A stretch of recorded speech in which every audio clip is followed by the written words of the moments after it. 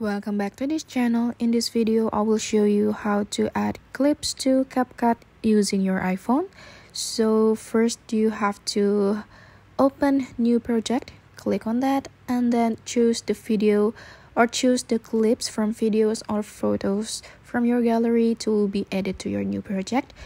You can add more than one clips over here. Just click on the circle on the video like that, and then click add, and then you opened a new project here with these two clips that you add from your gallery.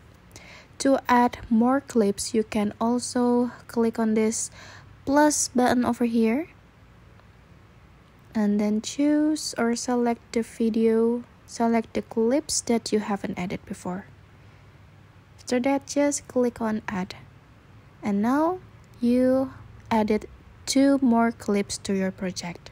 So that's how you add clips to Capcut. Thank you guys for watching. If you find this tutorial helpful, remember to like this video and subscribe to this channel.